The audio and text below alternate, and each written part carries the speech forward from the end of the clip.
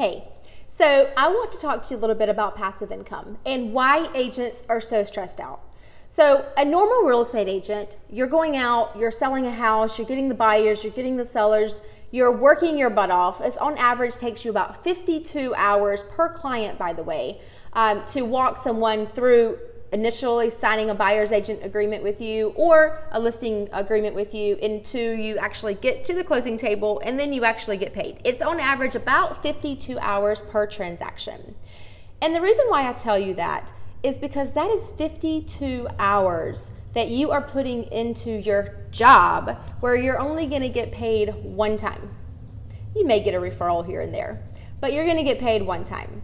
When you could take that and you could actually refer this business out, that's literally going to take you 30 minutes to refer a client out, right? One little intro email.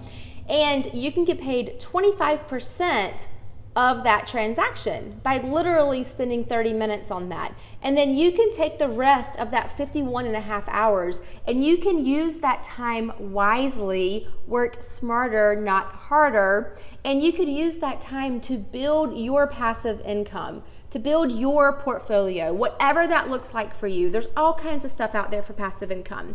I focus on short-term rental, midterm rental, and eXp Realty. That is my main focus. That's the number one thing for me and my family, and that's what I love and that's what I teach. However, there's a lot of different avenues out there that you can take. As always, if you're interested in taking the Airbnb, eXp, short-term rental, midterm rental route, we are here to answer all of your questions. But my number one goal, my number one mission in life is to inspire 10,000 real estate agents to go out there and live a passive income lifestyle. Travel when you want to travel, where you want to travel, and with whom you want to travel with, and have that time freedom to do so. And maybe you're not one to travel. I am. Most of my following loves to travel.